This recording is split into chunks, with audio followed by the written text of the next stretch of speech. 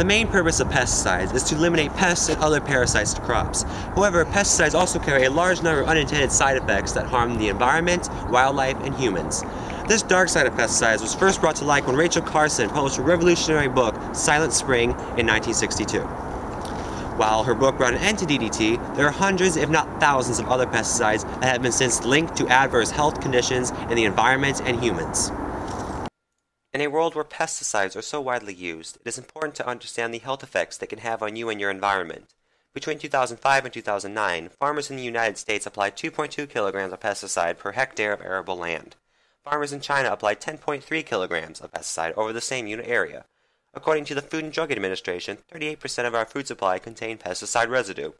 Among plants grown in the U.S., apples, grapes, and strawberries are some of the likeliest fruit to contain high pesticide residue. Due to the countless number of pesticides in use around the world, the Environmental Protection Agency has published a directory of all these different chemicals and their effects on your health. Each pesticide has different side effects. In general, pesticides can negatively affect the nervous and endocrine systems, cause irritation on the skin and eyes, and possess carcinogenic properties. Many pesticides, categorized as endocrine disruptors, interfere with the endocrine system and produce adverse reproductive, developmental, and neurological side effects. Organophosphate, an endocrine disruptor, has been shown to reduce testosterone levels in men, as well as negatively affecting fertility and brain development. Atrazine has been linked to breast tumors and prostate inflammation in humans, sometimes even leading to prostate cancer. An increasingly long list of pesticides created by the EPA has shown that these chemicals commonly have carcinogenic properties, that is, properties that cause cancer in humans. Some examples of pesticides that have been proven to be carcinogenic are organochlorines, creosote, and sulfolate.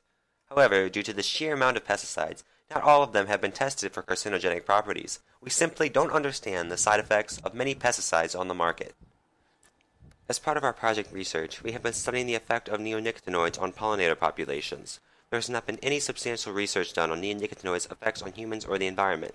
In order to fully understand the side effects of these pesticides on humans, it is important that citizens appeal to pesticide manufacturers and the EPA to promote more widespread research on the harmful side effects of pesticides. After all, these pesticides are in the food you eat and the water you drink. You deserve to know what is being put in your body.